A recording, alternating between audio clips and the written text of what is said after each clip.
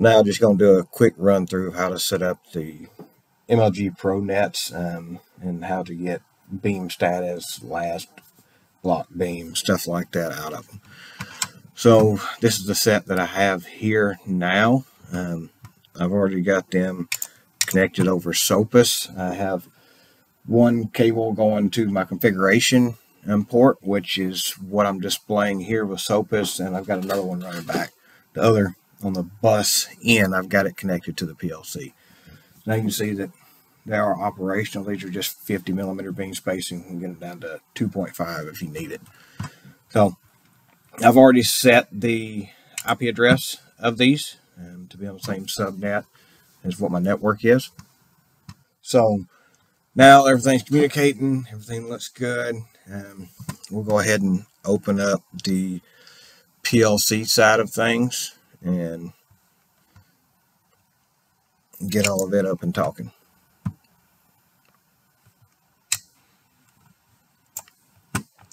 So I've already installed the EDS files, but if you need the EDS files, you can come to downloads and then go to software and then pull the EDS file for whichever device you have. I've already installed the EDS file or downloaded it. So all I'll do is come here, install, and find the EDS file that I need under my downloads. And see, I've already pulled those three. I've already installed those into Network Configurator. So now I'll just go online with the network.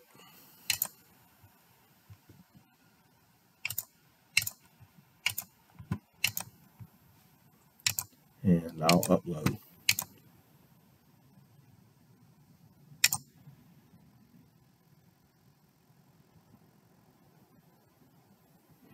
And while that's loading, again, you can come to type in the part number, downloads, and literature, and you can pull the manual to understand the mapping of everything. I've already got that pulled up here. So with that, I can start to understand my instance sizes and how everything is mapped out, and depending on if I want with configuration or without configuration.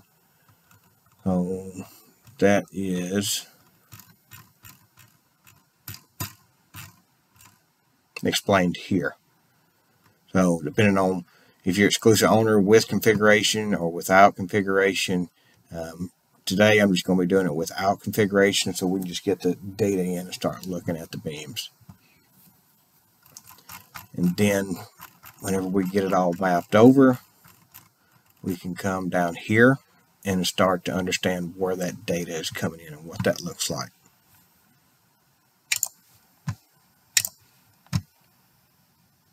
Now I'm connected. It has found the MLGs that I have. I'll go here. I'll bring that down. Go ahead and open that up and determine what assemblies I want. I'm going to do 100 and 101 without configuration. Then I'll just need to map that over as 30 bytes as far as the inputs. So I'll take that and deregister 18,000, and the outputs I'll put them in 18,100. I'll register those. Now that I've got that in there, hit OK. Then I'll download everything to the network.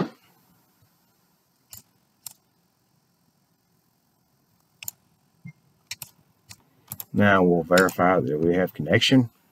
You see 50 is up, and that is the MLGs.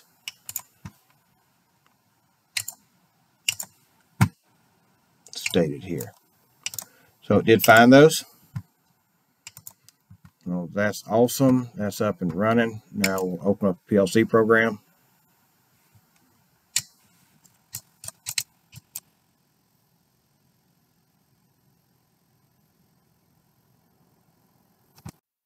Now the PLC program is completed uploading. We'll come here to memory.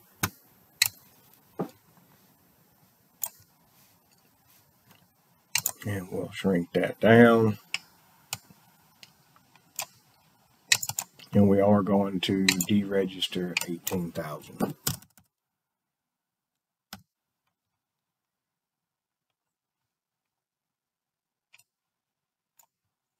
Take that down to a bit level.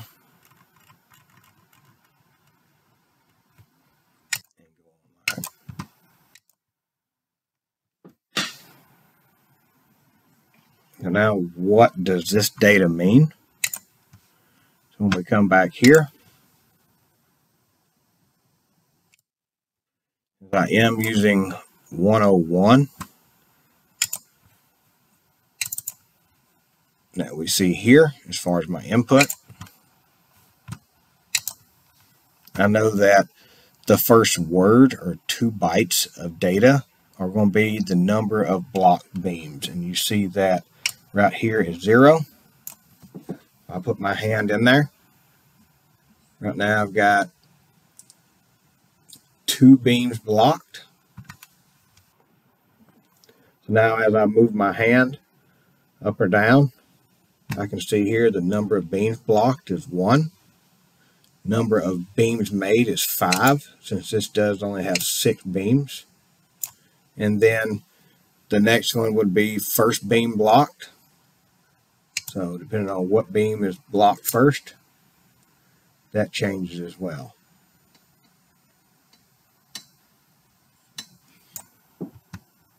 And that's how you read the data between here to here with a PLC and understand what beams are blocked, how many are blocked, and what the last one is blocked. Everything inside of this instance. Let me know if you have any questions, and I hope this helps.